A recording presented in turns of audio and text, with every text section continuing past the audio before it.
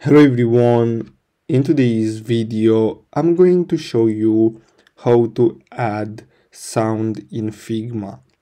So the first step is to open your project, and then you're gonna have to install this plugin which is called Sound Kit.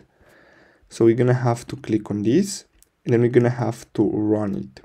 Now basically with this sound effect we're gonna be able to basically use these samples, or if you want you can simply insert your own audio, and then you're gonna have to simply select it. As you can see here we have different prototypes. We can simply add them to our project.